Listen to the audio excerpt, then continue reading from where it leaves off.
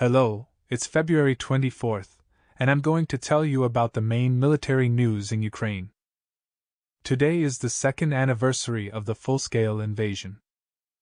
Exactly 2 years ago, at 5 a.m., Ukrainians heard the first air raid warnings, explosions, and forgot about their peaceful, quiet lives. During this time, 528 children have died, another 2 million children have left the country, more than 19,000 children have been abducted by Russia, and at least 1,230 children have been wounded.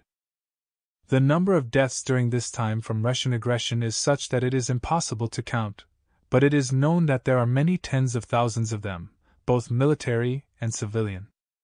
In 2 years, Russia has lost over 2,700 tanks and 5,000 BMPs and APCs, British intelligence report. It is also likely that about 350,000 Russian military servicemen were killed and wounded at the same time. There is a risk of losing Kharkiv. MP Ustinova in a commentary for Deutsche Welle. After Avdiivka, there will be Kupiansk, and if Kupiansk does not survive, we have a very high chance of losing Kharkiv, the second largest city in Ukraine with 1 million people. If there is no additional military assistance this summer, we will have big problems. She added, "Let me remind you that Kharkiv is only 12 miles from the border with Russia." Lipetsk. UVs attacked a local metallurgical plant. Novolipetsk Iron and Steel Works is the largest enterprise in Russia and 17th in the world. The plant's products are used in strategically important industries. Steel and alloys from there, among other things, are used for the production of missiles. The SBU and the GU are organized in attack on the Novolipetsk Iron and Steel Works. According to our sources, the SBU and GU are drones hit facilities designed for primary cooling of raw coke oven gas. Hitting these facilities, according to the sources, will lead to the shutdown of the entire production process of the metallurgical plant for a long time.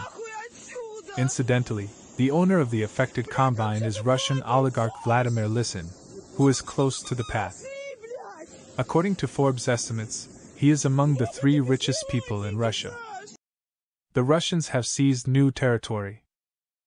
The defense forces withdrew from the village of Lastikino in order not to block logistical routes and to preserve personnel.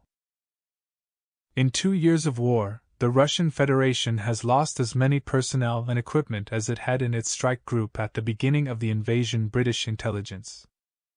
In February 2022, Russia deployed about 130 battalion-sized tactical groups to attack Ukraine. That's about 1,300 tanks, more than 5,000 BMPs and APCs, and at least 100,000 troops.